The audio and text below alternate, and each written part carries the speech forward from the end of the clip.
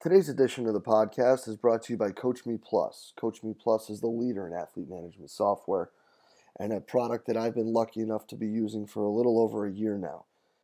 Only rivaled by the impeccable customer service that Kevin and his staff provides, Coach Me Plus's ability to constantly be amoeba-like in their ability to mold and matriculate what you're trying to get across and bring together is absolutely fantastic.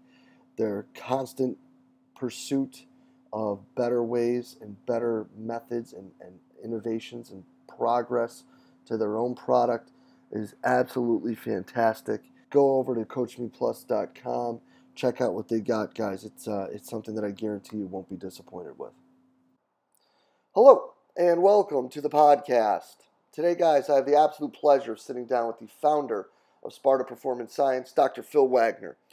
Dr. Wagner and I started talking a little bit about tech, what you should be looking to get out of it, what questions you should be asking, and what purpose it should hold. And then we get into their tech and what they look at with the force plates, with the three curves, defining all of those. And then we get into exercises that have a large carryover to it. And a few of his answers really caught me off guard, but I thought, I think it's really awesome that he's so open and willing to share the research that they're doing and provide this information for us, guys. I hope you enjoyed it as much as I did. Let's get right to it. Doc, thanks for being on with us today. Yeah, thank you for having me, Jay. So let's talk a bit here about the tech and what we can do and talking about getting coaches better. Yeah, I think the big challenge that I guess I've seen with tech is it's not being used in the way that a lot of technology in other industries use it. Like it's used in business, really to help make people's lives easier and really validate those that are doing a great job.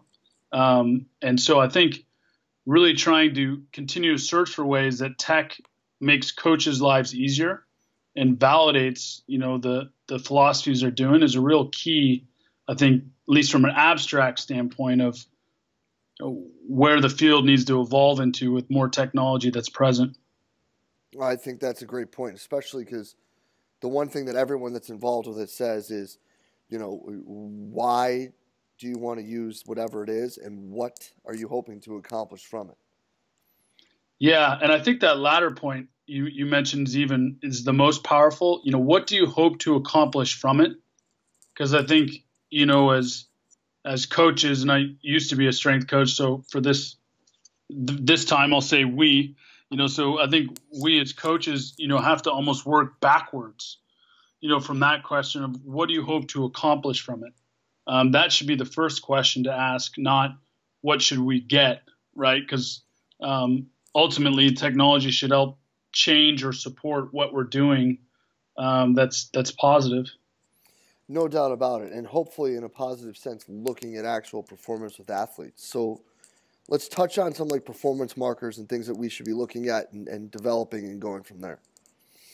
Yeah, I think, to me, performance is a tricky word because, injury prevention and performance, if they're done right, are the same, because to me, a heavy squat certainly affects performance, but if somebody's strong eccentrically, it's also going to help prevent injury. So I think also kind of, I guess, taking a step back and saying, we use the term a lot of resilience, because you want somebody that's both strong, but if they get bent out of shape, they can snap back relatively quickly to that original shape. I think the performance markers that we look at are really based off force metrics. And sometimes people forget that force is really strength, because strength is just the ability to apply force, whether that's done over a long time or a short time. That's where it gets tricky for us as coaches.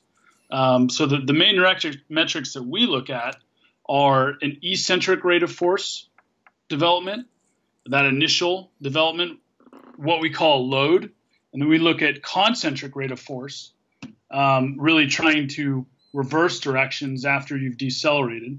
We call it explode. And then you've got your concentric impulse, which is your drive.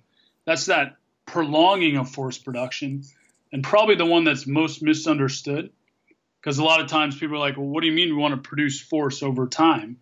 And a lot of sports don't. right? Obviously, if a lineman's really good at producing force over, a longer time, that doesn't really help you if a D lineman's coming right at you, but from a pitching standpoint, or a lot of rotational athletes, they control the tempo.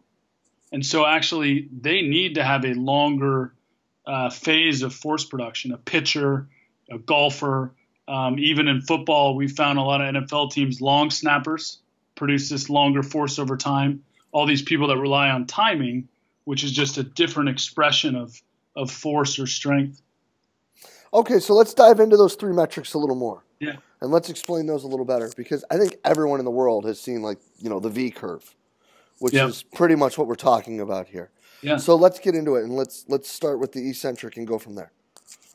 Yeah, so that eccentric rate of force development really begins at the onset of the movement, and then proceeds all the way till that deceleration portion ends. And the way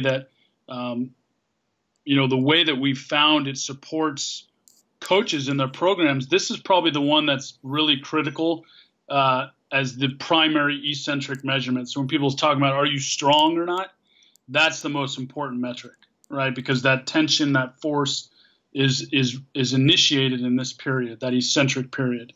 We found, interestingly enough, that any heavy movements support that phase.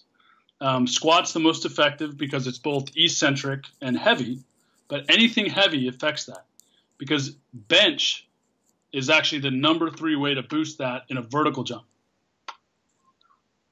which is fantastic.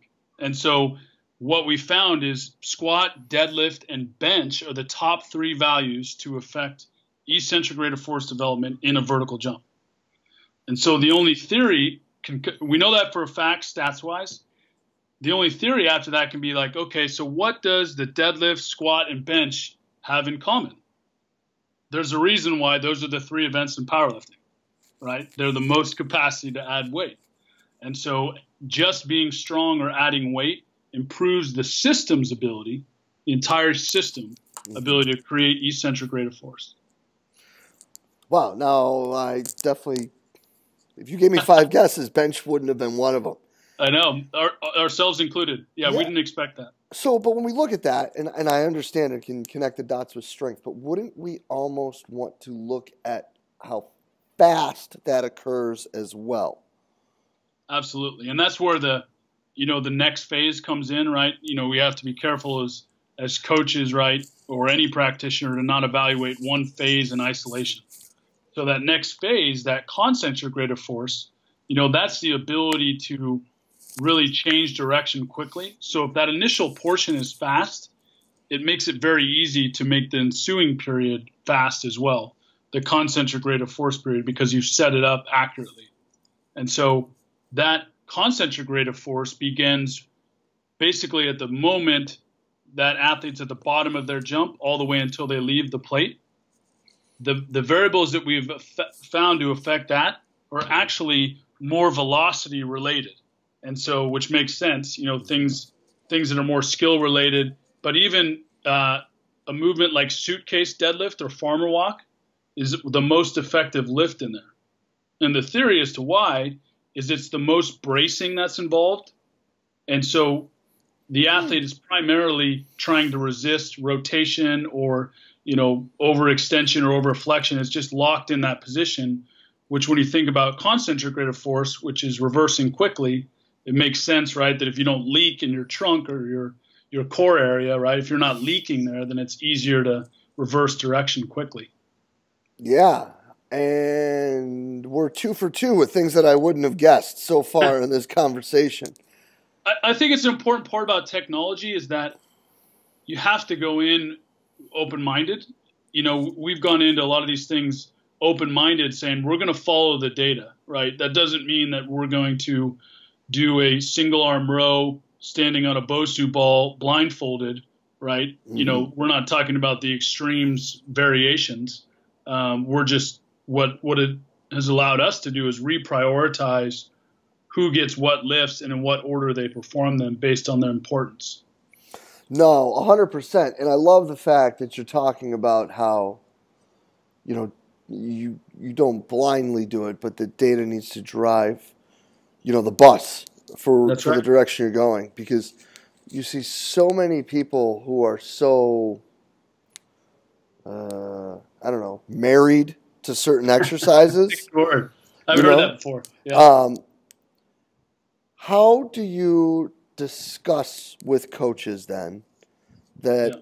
because you sit here and you think about what we're talking about, and a lot of people, they're going to say, well, a full clean's got to be top. Nope. Yep. Like for neither of them. And now, I mean, we can get into the Olympic lifting discussion for a billion years after this. We're going to need a beer or some bourbon, though, to really get through that. But Yep. let's talk about how that communication process goes when you're talking with coaches about the process and the data and following the numbers. Yeah, you're absolutely right. Is we all have a philosophy bias, right? Where there's certain movements or things that we like because it fits our specific Excel template, right, that we've created and masterminded over years, or we're really good at coaching that activity. My background is Olympic lifting. I competed as an Olympic lifter. I love cleans, love snatches, love coaching them, love doing them. But at the same time, they're also more skillful than the other movements. And so that's why we think it didn't have as large of an effect on explode as the other things. Is there's a huge skill component. So it's hard to say, well, did I get better at clean and snatch, or did I produce force faster?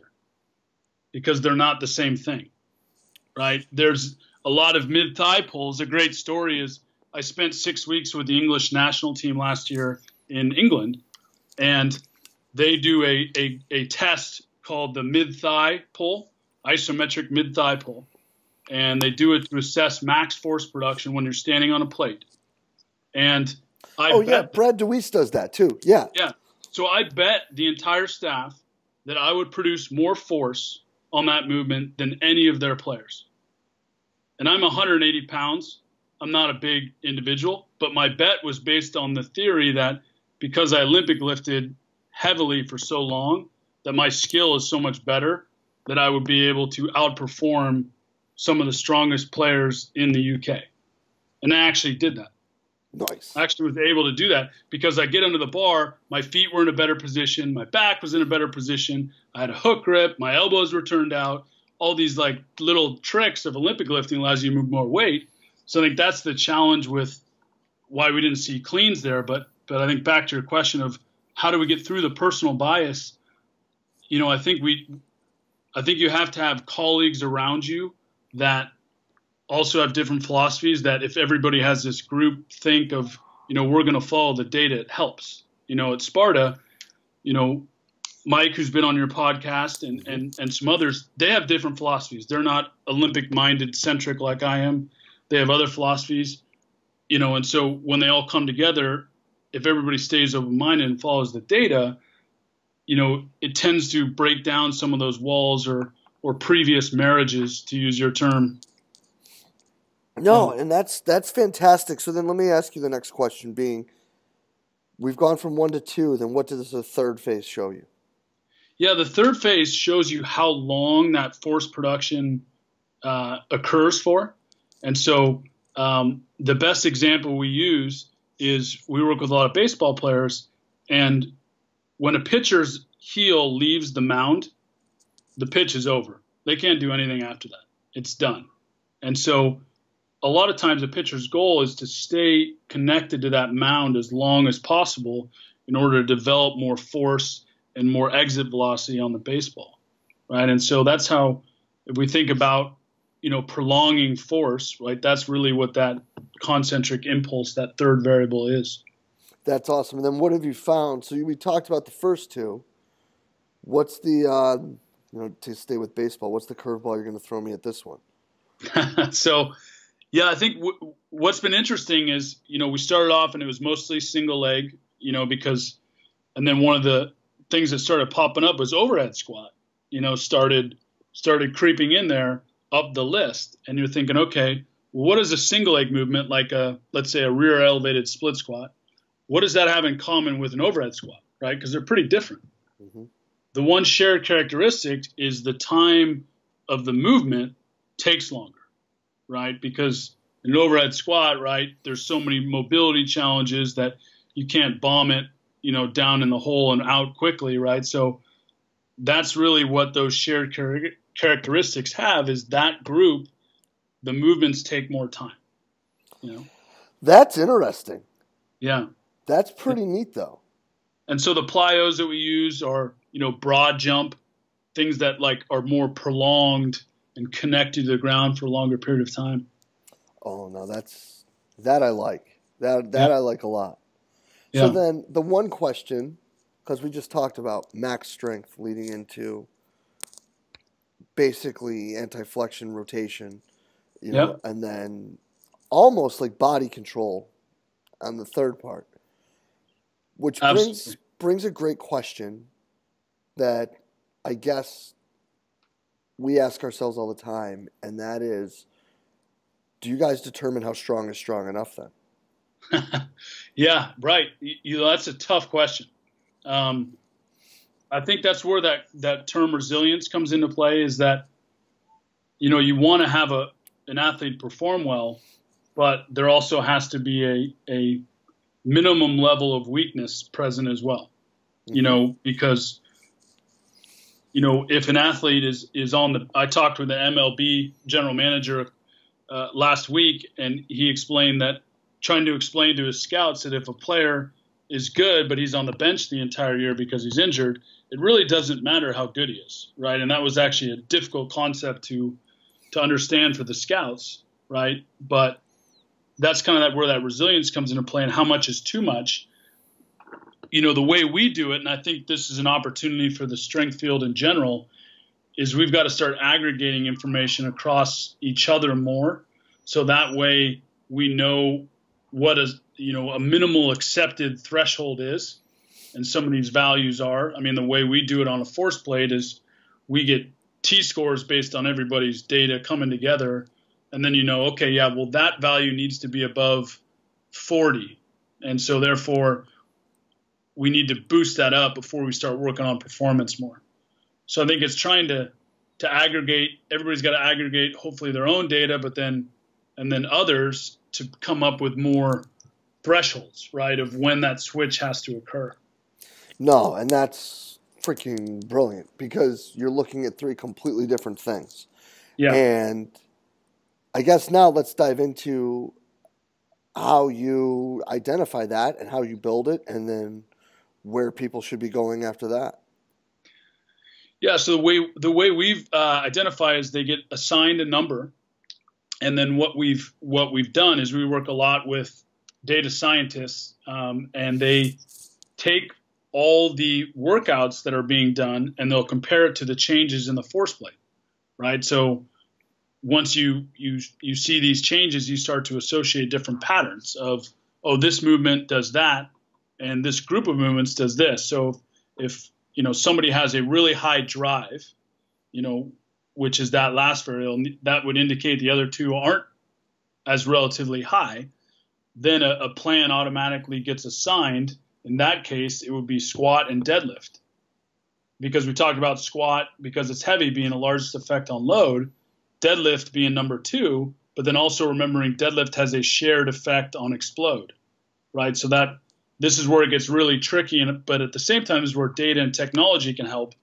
because the decision tree starts to get pretty big there, of like, okay, how do we make this decision? And so once that plan's assigned, it goes to the athlete's phone, and then they log the workout to complete the loop. Because I think the other challenge in strength conditioning is there might be printed workouts that are used, or cards, and athlete writes it down. What happens to that data? What happens to that information? Does it go into a file cabinet? The visual I have in my mind is like Indiana Jones when they wheel that at the end of the movie, or they wheel the relic, in the crate back with all the other crates, never to be seen or heard from again. I think I see that going on a lot with the workout cards, right? They get put in this file cabinet like, an Indiana Jones ending almost. Yeah, it's crazy. This is the second conversation I've had within the last 30 minutes where there's been an Ark of the Covenant reference. Nice. Yeah, so... I was hoping not to date myself there, where I didn't appear too old. Yeah. Oh no, Indiana Jones and that is the Raiders of the Lost Ark will never be a movie that will ever be considered old. Yeah. Yep. But no, so that's fascinating. So then the kid walks in, takes a jump, 2 or 3, and Yep. then immediately, because heaven forbid they're anywhere without it, pulls Right. this out and it tells them precisely what they're doing. That's right. Yeah, I think it's an important point. You know what you said. The athletes are never without their phone, right? And then if you can't beat them, you join them. You know, is sometimes a good approach, right? And so, you know, bringing the program and the information to the athlete, because in this day and age, they're going to search it anyway. We call it the Google generation, right? If we don't educate them, they're going to Google that question anyway and likely get far worse answers.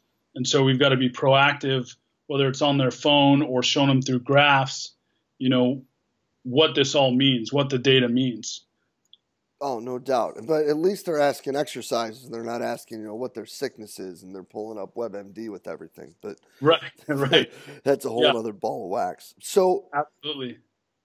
what input does the coach have then on that decision process that goes to their phone? So the coach, really sometimes I think, at least in our case, the confusion with Sparta is that we're telling people what to do, and that they've got to do those workouts. If that were the case, we would never know the effects of different exercises, right? Because if everybody's doing the same thing, right, then no discoveries are made. So it works to our advantage from a technology company that everybody is doing their own thing. So, certainly there's shared movement pieces to that, but everybody's gonna have a different program, if not exercises, then loading schemes, right? Or rest periods or combos, whatever it might be. So a coach goes in there and really creates their own rules engine, right? So when you go in, you're saying, okay, well, if my load is low, I don't want to do squat, I want to do bench instead, right? Or if my drive is low, I don't want to do overhead squat. I'd like to do a movement that I think has a longer time progression, and so there's that creativity there, but also the objectivity where the coach can define what rules go into play under what conditions. No, I like that. Because I think ultimately what our software is trying to do for the industry is help develop some best practices and standards, right? So it starts to really develop that validation, not just among strength and conditioning, but more importantly in the medical community, in the administrative community of like, wow, these athletes are spending the most of the time with strength and conditioning, and the gains they're getting out of it are so great. How do we value or invest more in this space? Yeah, and getting more money into the weight room is always a good thing. So if we're looking at different things and you're able to see everything, what are some examples of some things that you thought would work that people were doing that ended out actually not working? Well, I think, the Olympic lifts were right up there, that not only I have a personal bias towards using them, but really appreciate how effective they can be. So that was surprising, and a lesson, I guess, to learn that how powerful the skill is of a movement, and probably reinforces the need and continued need for more coaches, right? Because a lot of these movements are skilled, right? And require some pretty heavy instruction. So that was a surprise. I guess the other surprise, we covered was the bench, right? How, but I think each of these has lessons, right? If you appreciate the skill of a movement was the first lesson. The second lesson, learning that bench affected your lower body eccentric rate of force. The lesson I took away is like how powerful the system is, right? And so rather than going after, upper versus lower, right? We all do upper lower splits. The question is why? Why are we doing an upper lower split? Because we're training the system, so it's not upper lower, right? That the body doesn't split you up like that. I had a great friend of mine as the head strength coach at Penn, Jim Steele, Mm-hmm. and we talked quite a bit, Jim and I, and he said, if someone had a gun to your head and they told you had to squat 1,000 pounds by the end of the month, would you only squat on your lower body day on Mondays? So it's physiologically possible to lift lower and to squat more often than we do. The question is, do we need it, or does the individual need it, right? And then how do we progress it, right? But trying to break free of some of these constructs of upper versus lower body, right, or heavy versus light. The real question is, what do you need as an individual? No doubt. And I think we need to backtrack quick before people turn this into some viral war between strength coaches. Neither of us in any way, shape, or form are saying that you should not use the Olympic lifts. I love the Olympic lifts. Right. I love them. But we just said that. And we use them. We use them in our training facility. We use them knowing that it's a high level of skill and a movement that's worth coaching and worth developing that skill. Yeah, and I think that if you're going to work and you're going to develop it, I think that is probably the most important thing. And it comes down to it with all these exercises, is that it is a skill.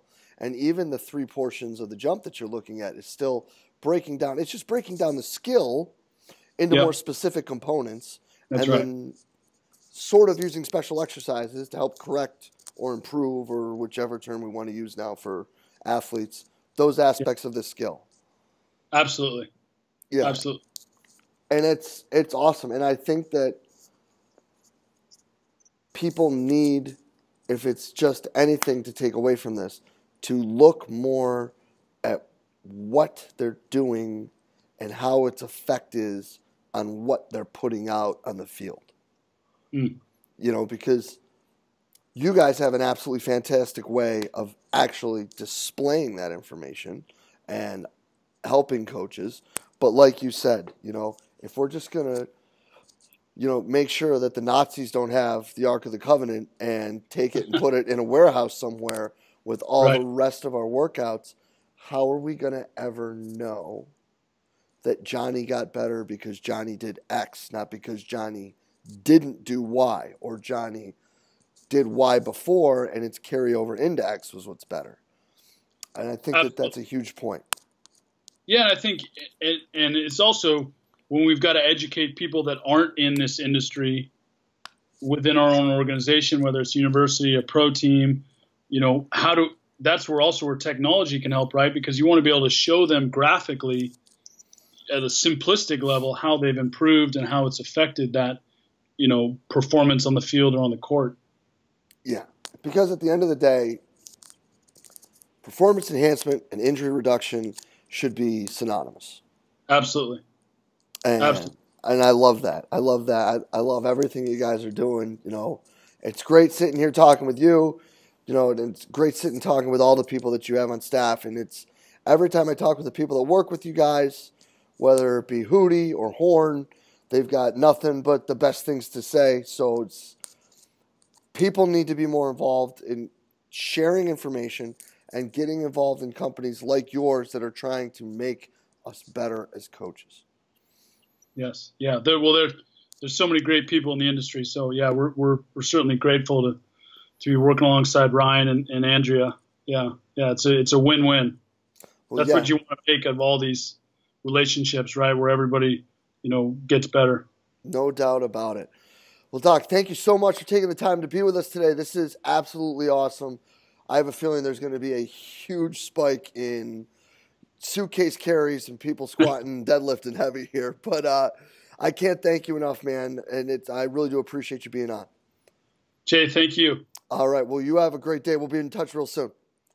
Thanks a lot, Jay. Take care. You too. And a huge thanks to Dr. Wagner for spending some time with us and being so open and honest with his sharing today, guys. Just, the whole idea, obviously, that injury prevention and athletic performance should be synonymous.